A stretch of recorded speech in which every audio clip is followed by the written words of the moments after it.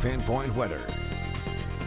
Today's Pinpoint meteorologist Kristen Keogh here with not exactly a deep freeze, but it's pretty cold outside. Yeah, we're going to have some frost tonight, and everyone has been asking me, is this normal for it to be so cold? Well, we do get frost here occasionally in San Diego, but our temperatures, yes, they are below average. In fact, across the county today, temperatures were about 5 to 15 degrees below average. And that wind yesterday did a number on our beautiful Christmas tree that we love so much in Ocean Beach. Jim Grant took this photo today. You see nice clear blue skies, but yeah, that wind battered the tree. It's leaning now more than ever. So we are going to continue to see really windy conditions, and in our inland communities starting at 10 a.m. tomorrow through 10 a.m. on Tuesday, we will have a wind advisory with up to 55-mile-per-hour gusts possible. So we could see some damage out of this. We could see more downed trees. So you need to be watching out for that through Tuesday. And we're also going to continue to see below average temperatures tomorrow, but it won't be quite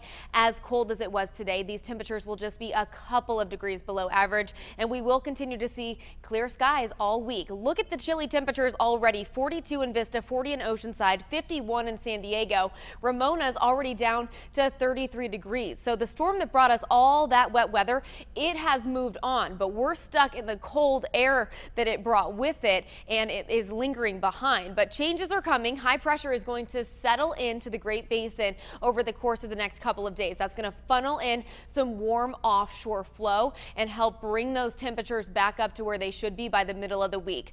Look at the lows tonight. Ramona's going to hit 24, Alpine 32, Poway 30, Oceanside 32. It'll be a bit warmer in San Diego at 44 degrees, but where you see these 30s, you need to be covering your sensitive plants and bringing the pets inside tonight.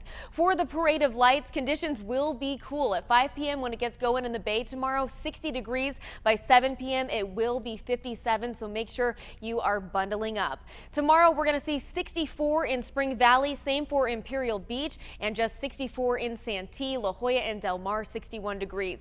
In downtown San Diego tomorrow, 64. We start to warm up on Monday, and by Tuesday and Wednesday we're in the 70s, but by the holiday weekend we will be back in to the mid 60s. So Santa is going to see chilly temperatures again. 64 inland tomorrow. We warm up to the 70s Tuesday through Thursday. The overnight lows will be cold all week long.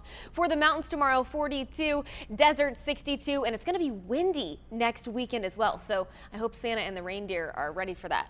Yes, well, they better be, because we're expecting. They can handle We've anything. been so good this year. Thanks, Kristen.